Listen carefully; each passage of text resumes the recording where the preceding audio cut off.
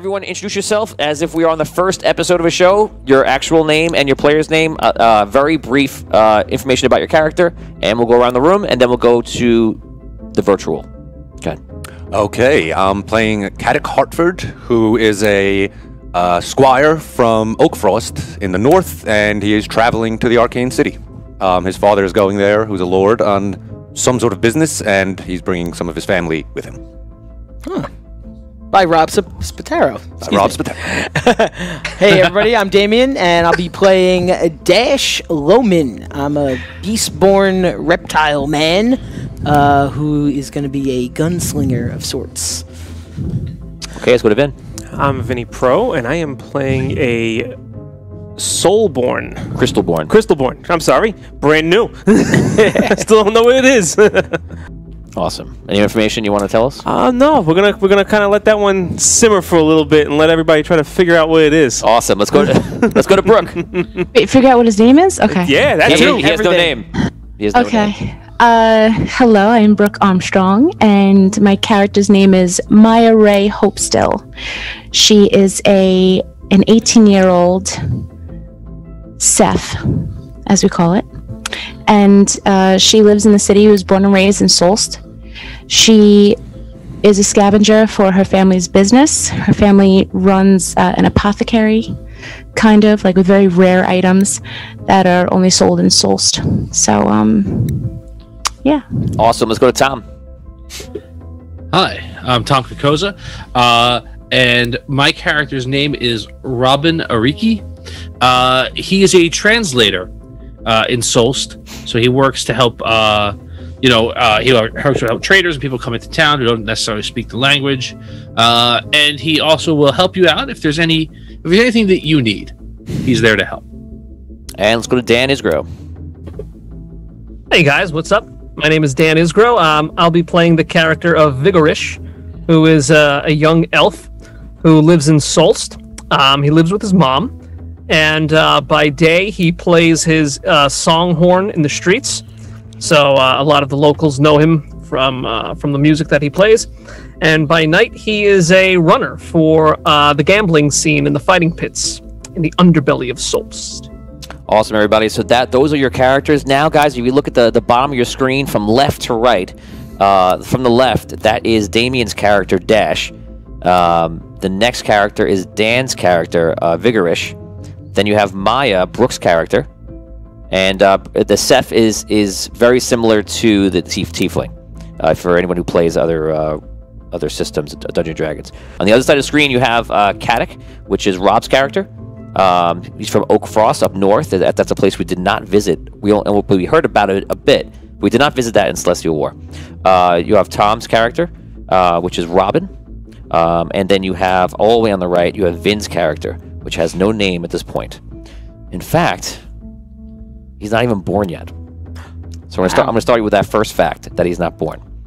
So Just gonna leave that sitting. hopefully Vin's character will be born on the show. Hopefully. In front of all He's of us. gonna hatch? Or maybe Something like that. Something like that, yes. Okay, so before we begin, the tone of this is going to be very different. Guys, pay attention to the details. Last time, I usually tell you guys don't get lost in the details, but I'm going to tell this group, pay attention to the details. This is not a good quest. This is a neutral quest, okay? This is a different tone, okay? I've changed a few things around, okay? The first thing I've changed around, I'm going to announce right now, is that rerolls. Rerolls are very popular with the audience. You can now give rerolls to the people you see around here, to the Oid Dungeon crew. They're 500 stars, okay? And on your sheet, it's listed as karma, okay? So now, whenever you make a roll and you want to use karma, you can only use one karma for a reroll, no longer two, only one. And you can use it for yourself. You can use it against me, which the fans have called Reroni. You can use it against me. Or, if you have a problem with somebody else at this table, or anyone else, you could use it versus them if you like. Okay? Now, everyone loves to see Session 0, see the beginning, how it is. You're going to see right now the abilities that I'm handing out for them for 0-level characters. Rob, we're going to go to you first. You're starting off as your profession is Squire. And that's the kind of, you're a Squire right now, and you were set to be a Knight. But your story is that you are going to Solst kind of forced by your father. You were the second born in your family. You left Oakfrost. Your father has some important business with Solst. Took you with him. Your mother and your eldest brother, your one only brother, stayed behind to run the family and affairs up in Oakfrost. You guys traveled a long way down to Solst. As we've talked about your character already, you know that you don't want to go here. Your whole life is set up to be a knight of Oakfrost and to do what you're meant to do in your eyes, but it's kind of been stolen from you. It's been taken away. Let's go to Damien's character. Damien, your profession is a thug. Reptilian-born, you're a beast-born. Okay? You work as a thug for the Iron Circle. Guys, this quest takes place in Solst, the Arcane City. Imagine like a grimy New York City. All the cities are clustered together. And but it's a beautiful city. It's covered by a shield. It's surrounded by walls. The Walking Tower, if you remember from Celestial Wars, is out in the bay nearby. It's more like a great lake than a bay, I suppose. And the streets kind of like go through and kind of wind through. So you're a thug. You basically work as like the muscle, if you will. Your guy is more fast and strong, but still you're a 7-foot reptile man. I would run the other way if I saw you. You work for them. The only other thing you do besides manning the door and doing a couple of odd jobs here and there is sometimes you protect the runners. There's a few guys like you. You guys all know each other. It's probably about 5 or 6. You don't work for them on the high end. You work for the lower guys. Okay? Okay. The guy that you work for is Silas with a C. Okay? Silas is the guy people know, and they know that he's got a boss, and that boss is a boss, and then no one knows who the supposed Iron Circle are. People think the Iron Circle are the elites of Arcane City. No one really knows. We're going to go over to Vin. Vin, you're not born yet.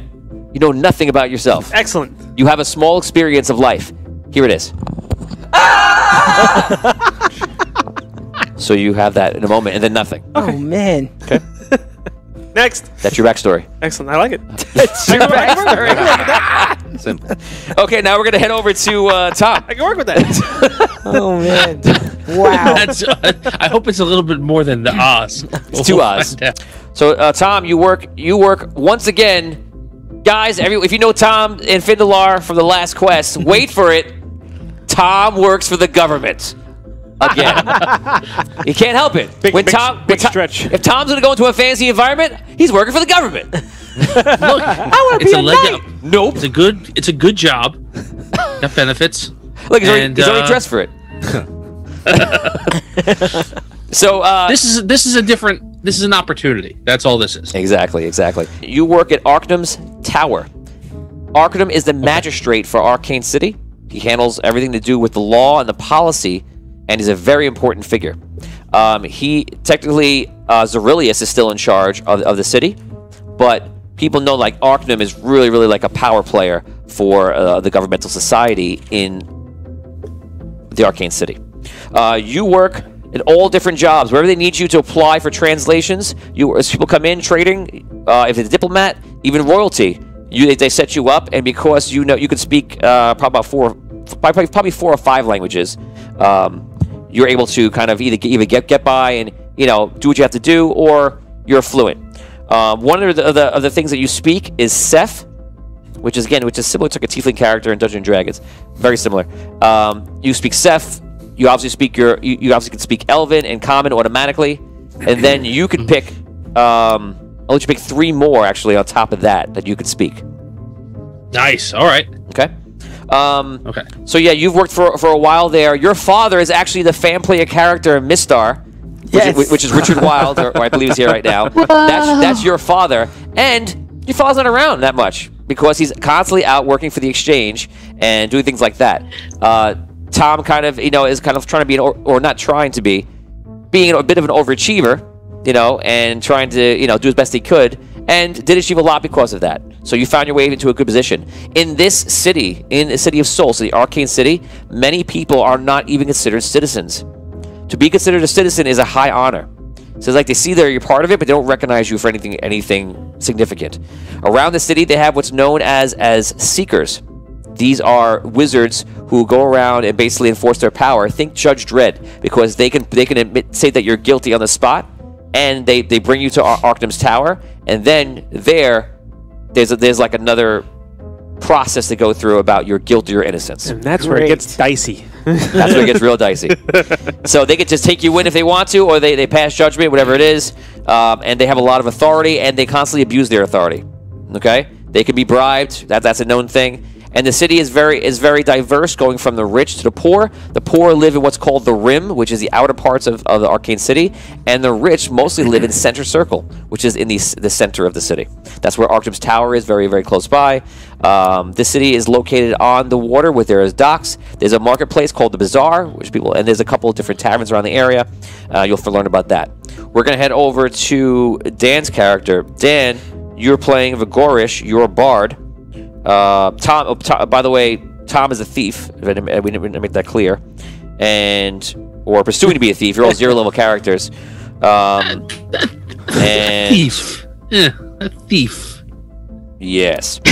Oh yeah, Damien, you're a gunslinger. Obviously, Yes. Everybody doesn't know that. And you're Rob. You're a knight or a fighter. Your character will develop in that way. Dan works as a runner. So as we talked about Scro's character, where you are kind of the thug, you're the muscle. This is one of the runners that they're friendly. They're not. They talk to people. They just act. So people know they have no real weight in the Iron Circle in their society, but they're also protected by them, which makes them a very dangerous person. And they know that usually somebody else like an enforcer, like you, Damien, is floating around to kind of apply some pressure if needed. Okay? So Dan, you've been doing that for a while. During the day, you're on the streets playing your horn, which is what you chose. And, you're taking care of your mother when you can. You do live with your mom. Everybody's very young here, by the way. We're playing very young characters for the most part. Anywhere in their teens up to their 20s. And by night, you work for the Iron Circle, and you work for Silas, just like Damien's character does. And you guys know each other. You're not best friends. You don't hang out with each other outside of there at all, but you do know each other very well. And that is it. Any questions you want to ask me about Vigorish? Yeah, Vigorish. Vigorish, sorry. So what are the difference between the two jobs that I'm doing and what Dash is doing? Dash is getting into combat, getting into sticky situations constantly. You're just getting in, asking for the money, collecting, running notes or messages, signaling people if something has to happen. Anything like that. Anything that is communicative or passing on something or delivering or things like that. You're a gopher sometimes, fetching. You know that basically if you saw Damien behind you, you know that Damien is going to fight if it comes down to a fight. Okay. And the guy I work for is named Silas? Silas with a C. Yes, and you don't often even sometimes you get directed by him directly, but many times it's through his associates that you get. You guys will arrive. You constantly go to the Fire and Fury, which is the tavern and inn located in the Rim, which is like the poorest part of the city. Okay, and what is Silas's position? What's his position? You don't know it. You don't really know him to have a position. You just know that he's important in the Iron Circle. If he has like a certain title, you're not sure what it is. It's just like, there's Silas. Go talk to him. He's in charge. Okay. Thank you. Okay. We're gonna go over to Brooke. Brooke's character is named Maya. Brooke, your profession is a scavenger. So your character, your family owns the apothecary. You don't know anything about being an apothecary. Okay? Right. So it's something that you're intrigued with. You can decide that as your backstory. You think it's interesting. It's what the family does. It's very normal to you because it's all you've been around your whole life. You found worth in doing something that you really shouldn't do. Your parents started sending you out to the bazaar to go get different things. The bazaar in Solst is probably one of the best in the world, only rivaled by the Queen Cities. The Queen Cities are known for immense trade. Solst, especially the fact that it's stayed isolated, but it allows trading to come out and in. They only allow the select high-tier guests come in, and if anyone walks through the shield in a city, they've been invited, and they're arriving the exact time they're supposed to arrive. Okay? Otherwise, they don't let you out, and they don't let you in. All the people in Solst, which is probably a few 100,000, do not leave the shield unless they came in because they're in a ship, a merchant, they're with somebody important, or again, they have to be approved in and out, and it's not an easy thing to get in and out. So you have constantly gone to the bazaar to collect different things. You did that for a while, and you kind of wanted to help the family out because they were going through rough times, and you wanted to do more. And you realized a lot of things they need should be really easy to get if only there wasn't a giant arcane shield around the city. Because some of the things they need are simple things found in nature, but it's right outside of the shield. You found out just on a hunch from what you know about being a Ceph, is that you believe it's possible you could get through the shield. And one day, that was kind of, while that being in the back of your mind, you found a weak point in the shield somewhere near the bazaar, south of it. And you realized that if no one was looking around, and you literally push your body against it, you feel the surge, kind of like feeling electricity running through you, but it didn't kill you. It was probably a very stupid thing to try, but you got through the shield, and on the other side, you were amazed. You ran to the forest, which is about 300 feet, and you hid behind on a tree, and no one caught you. No one saw you. You finally went to the forest, and you started collecting different things. Different things that are, again, they're common to Andaria, but completely uncommon and very highly priced in Solst, because no one goes in, no one goes out.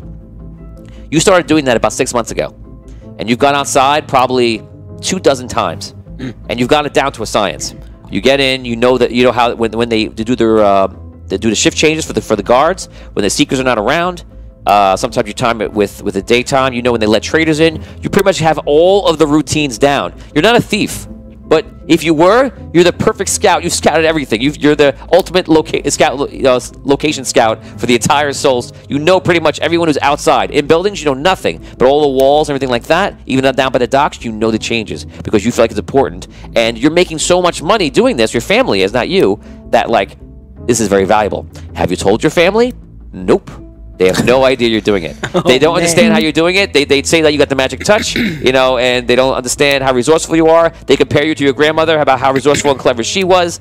And you've just been helping out your family. You try to do it a little bit more than you have to. Like, you make sure the family doesn't go down to broke, but you're keeping them alive simply by what you're doing. It's very important to you. I imagine, like your last character, Abyssia, that family is very important to this character as well.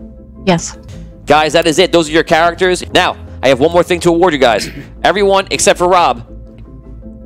Because you know Rob. Who wants to give him something for free? No. I want it to be harder for you. No, I'm kidding. So everyone is going to take magic, okay, and put it under talent. Yay! Okay? You don't have that, you're from Oakfrost.